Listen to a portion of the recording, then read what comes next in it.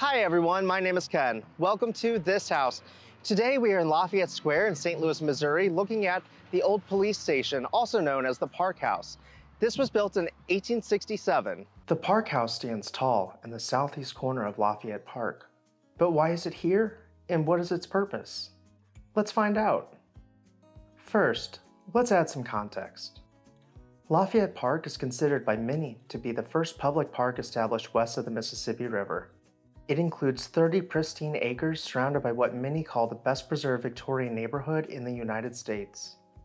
The Park House was designed to complement the grand houses that line the streets of the park. The front door is surrounded by brick and complemented by windows on either side that incorporate contrasting brick around their respective arches. Inset in the windows are iron bars with a floral motif. Gracing the corners of the building are brick coins, which contrast against the red brick for which St. Louis's historic architecture is best known for.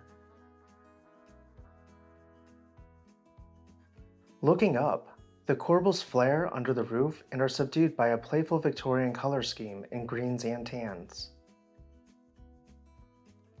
The mansard roof has been lovingly restored with a decorative motif and a variety of colors. We can see several examples of dormer windows, all in different styles, protruding from the roof both on the tower and above the rest of the facade. Continuing around the building, we find a portico joining the Park House with a bandstand. On May 23, 1877, the St. Louis Republican wrote, "Visitors to Lafayette Park Sunday between 1 p.m. and 6:45 p.m.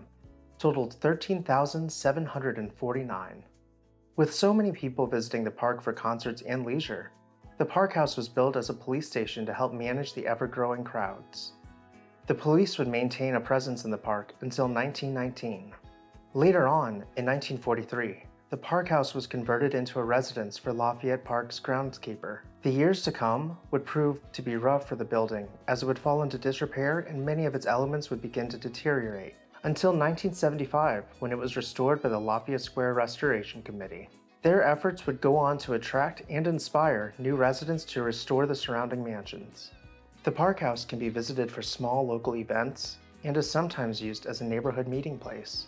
Thank you all for watching. I really hope that you enjoyed this video. Please make sure to like, comment, share, and subscribe. I'd also like to extend a special thank you to our members whose names you'll see on the next screen. I'll see you next time on This House.